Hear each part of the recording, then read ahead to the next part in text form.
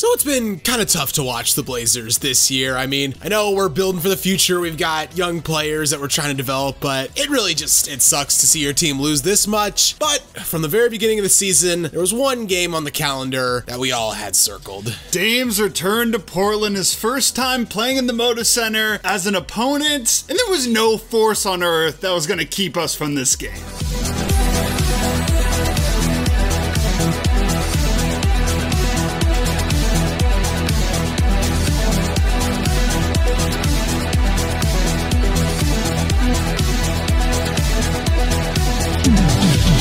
Before we start talking about Dame's return to Portland, if you haven't already, make sure to leave this video a like, give us a subscribe, and hit that notification bell so you never miss out on one of our videos.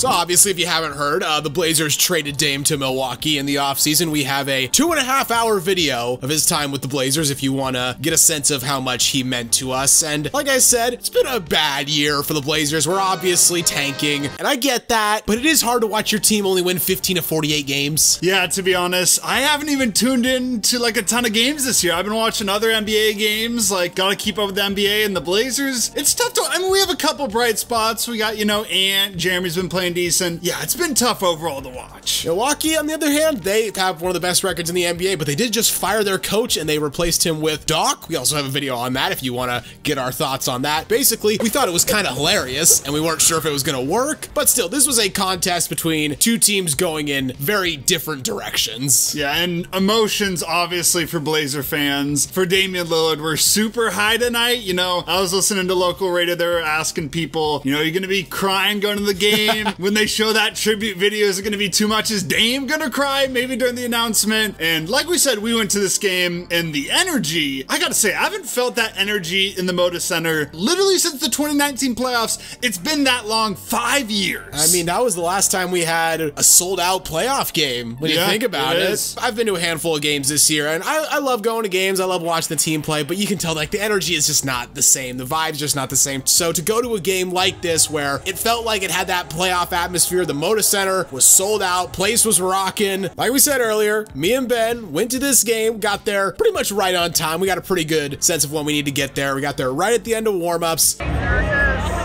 Welcome back, King.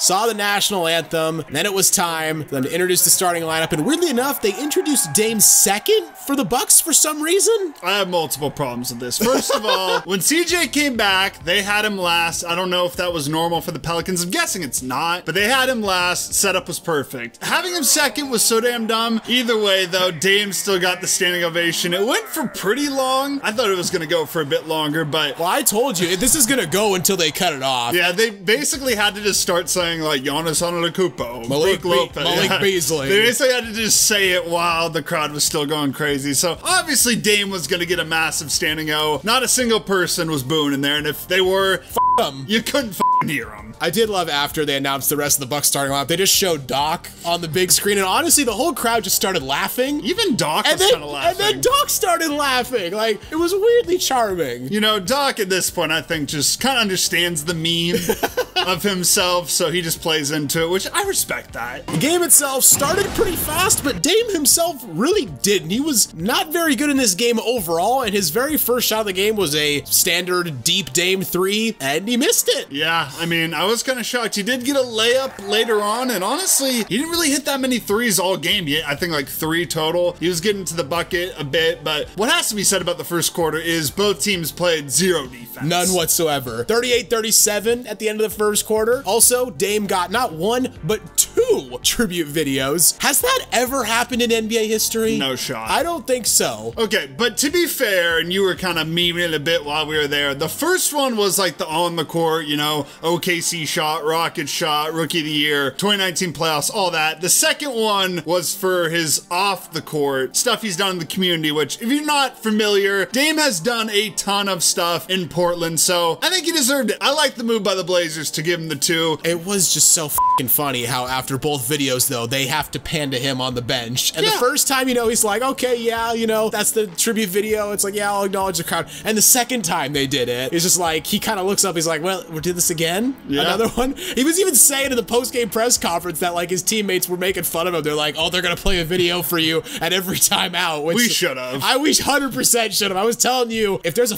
third one, then like 2 is the max. Now let's talk a little bit about, I guess, Dame's replacement. That doesn't feel fair to say, but Scoot Henderson, the guy we drafted, the guy that's got a ton of hate, first half. Oh, he was good. God damn, like one of the best halves Scoot has played the entire year. He just had a really good fourth quarter against 76ers, but he had a drive around Dame that got the crowd going with a dunk. He had a 3 at the end of the first quarter. He was hitting some mid-range shots and really was just playing well and looked great in the first half. Oh, he looked awesome. Giannis, though, he was doing what he does. I will say, though, this was the first time I'd ever seen Giannis in person, so it was the first time we got to do the countdown when he shoots free throws, you know, 1, 2, 3. It's a lot of fun in person to do it. Yeah, and I feel like maybe it throws Giannis off. He was decent at the line until the end, but we'll get to that. But the NBA needs to do something about how not only does he take forever when he shoots the free throw, he also has that warm-up routine before. Like, get rid of it. Like, we already waste enough time reviews. We don't need to waste another 15 seconds every time he goes the damn line. Blazers, they had a balanced first half, though. DeAndre Ayton was weirdly enough hitting a lot of mid-range jumpers. I guess Chauncey gave him the green light for that shot, but all right. Malcolm Brogdon was getting some crafty buckets. Anthony Simons was hitting threes. Blazers were up by 2 at halftime. 67-65 at half. Fucking no defense in this game. You kind of expect that from the Bucks. Their defense sucks, but the Blazers have, I think, the worst offense in the league, or if not, they're one of the worst. So really is not a good look for the Bucks defense. You should be able to hold the Blazers of all teams in check, but they couldn't all night. Third quarter, the Blazers were able to hold, you know, a 2 to 6 point lead for most of the third quarter. Chauncey, though, made the interesting choice to hold Scoot out for the first 6 minutes of the third, despite how hot he was in the first half. Like, I'm sure he's got his lineups, and obviously he's forgot more basketball than we'll ever know, but just play the kid at the start of the half. Like, yeah. He was playing so well. They really should have, but either way, Blazers still took a 5-point lead going into the fourth. 96 points, again, after 3 quarters. Come on, Doc. I know you just arrived, but you gotta patch up that defense a little bit. Blazers immediately took a 10-point lead at the start of the fourth. Bucks, though, they chipped away at the lead. Again, though, DeAndre Ayton was hitting mid-range shots, keeping the Bucks at bay. Blazers held, you know, about a 6-point lead as the game started to wind down. And the end of this game, before we get to the end of this game, I will say, 4:37 left, Bucks timeout. There's an amazing sign from a kid. It looked like at the very top of the arena that said, "Go win a ring, then come back home." He's coming back home. He 100% is. He just said, he also said some stuff before the game that he was open to the return. It's gonna happen. So for Blazer fans, that's what we want to see. We want to see Dame get a ring, maybe get 2, and then come back home. And that would be amazing. And get 2 more. Yeah, I mean, we don't need to get too delusional here, but that's the hope. But back to the game, this ending was just nuts. And first, we gotta make fun of our boy DeAndre Ayton because he played well tonight, but this was a bad Giannis moment. just has him. Like, Ant, there was a pick and roll. Ant threw a lob to him, and once again,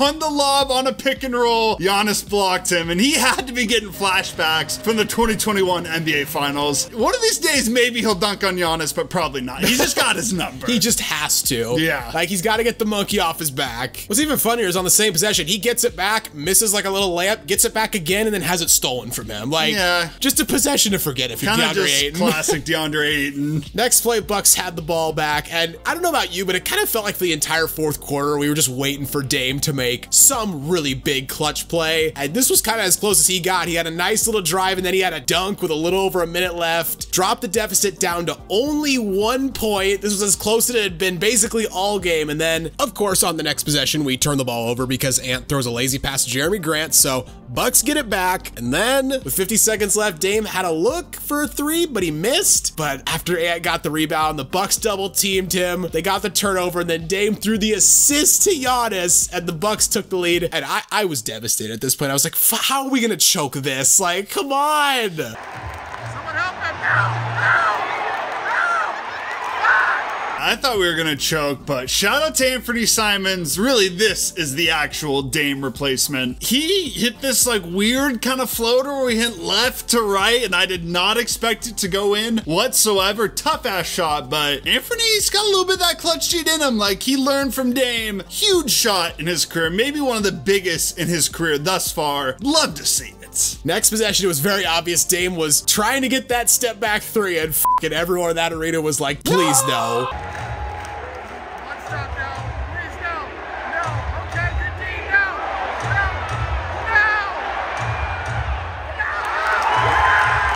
No. They hedged him hard though. Ayton went way out on him. To be fair, he got Brook Lopez a wide open three, but he missed. Blazers got the rebound. Eventually, Jeremy Grant hit 2 free throws, and the Blazers fouled Giannis to prevent them from getting a 3. Giannis missed the first shot from the line, intentionally missed the second. And how about the fucking Portland Trailblazers taking down the Milwaukee Bucks? Not at all what I thought would happen when we went to this game. Not what I thought either, but gotta give Doc Rivers some more hate here. Okay, end of the game. Why is Damian Lillard inbounding the ball? Great question. To Giannis when you're down 3, when you know the Blazers can foul and send Giannis to the line? Better yet, why does Giannis then turn up court instead of getting the ball back to Dame? Yeah, that's what I thought. It was okay. You inbound it to Giannis, maybe immediately get it back to Dame, but no, Giannis is like, I'm gonna try to play hero ball. Just terrible execution at the end by the Bucks. A hell of an ending to an unbelievable night for Blazer fans. Very, very emotional. Neither of us cried. I just want to point that out. I don't think either of us... Oh, stop it.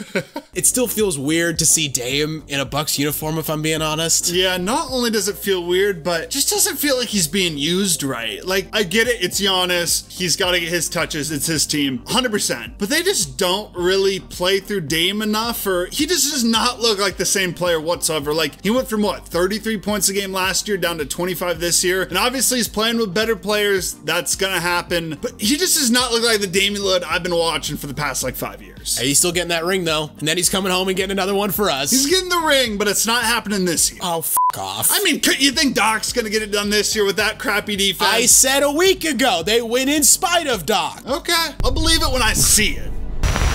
That's the video, guys. What did you think of Dame's return to Portland? I'd love to hear what you have to say in the comments down below. If you enjoyed the video, consider leaving it a like, as it really does help us out. And while you're here, why not check out some of our other videos as well? And don't forget to subscribe to Synthetic Sports.